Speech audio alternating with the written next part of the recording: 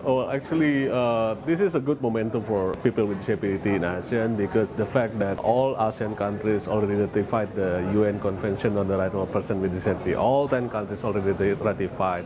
Now we are advocating for the implementation of the UN Convention itself in the regional level as well as in the country level. So that's why with having the master plan, it means that we try to reinforce the implementation of the UN CRPD in the regional level.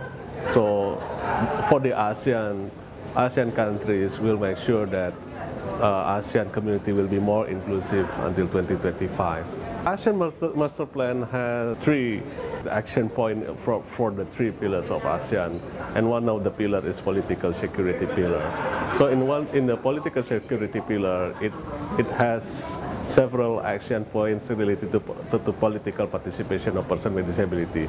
So if the ASEAN countries are committed to implement the master plan, it means that we'll see several program activities related to enhancement of the political participation of persons with disability, and with that, persons with disability can raise their voice. Persons with disability can be part of the political activity, like they can be elected as a leader, they can be elected as an election officer, for example, to ensure, and also they can be a candidate for a parliament, so their voice can be raised up.